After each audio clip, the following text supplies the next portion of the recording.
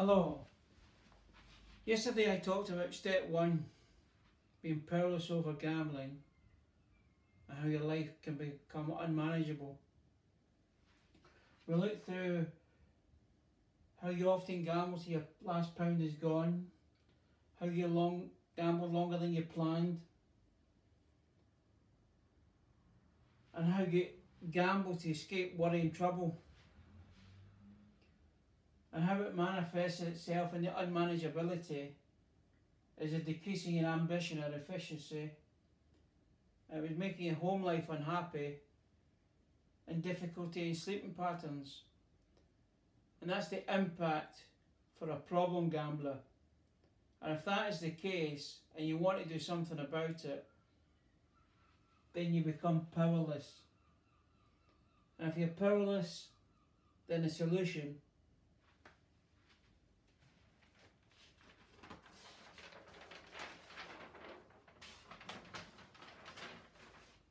becomes power. Step 2, as I said before, it's been written different from other fellowships.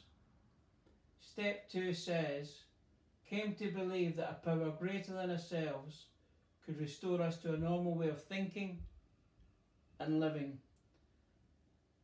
And as I said before, it says restore. So restore means it's getting something that wasn't there. So your normal way of thinking and living wasn't there. And we're after a power. So you come to believe that a power greater than yourself could restore you to a normal way of thinking and living.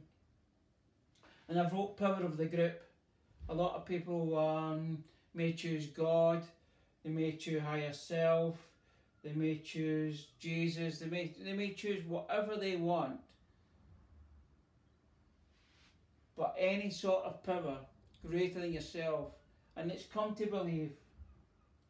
Came to believe is like you will, and it will manifest itself. You don't have to believe in something right now, and it will become more apparent and more clear when you go through the future steps. And as far as to say that in step 4 you get rid of the old power, the guilt, the shame, the remorse. This power was a negative power that kept you in that cauldron of non-entity, and that's the power we're going to replace with this new power. So you just come to believe, and what makes it more significant of coming to believe in the group, the power of the group, because there are people within a Gamblers Anonymous group that can share their experience of what their gambling was like and what happened, how they got to the meetings, and more importantly, the fruits of what's happened since they've been to the meetings. Not just the numbers of the abstinence days, but what's changed in their life, interactions with family, progress at work, eating more healthily, doing more activities, going on holiday. The list is endless. And they can be the shining example, and they can be a power. Until you access your own power, they can be a power, and that can work.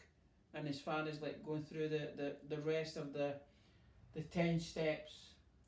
So step 2, came to believe that a power greater than ourselves could restore us to a normal way of thinking and living. So stay tuned for step 3.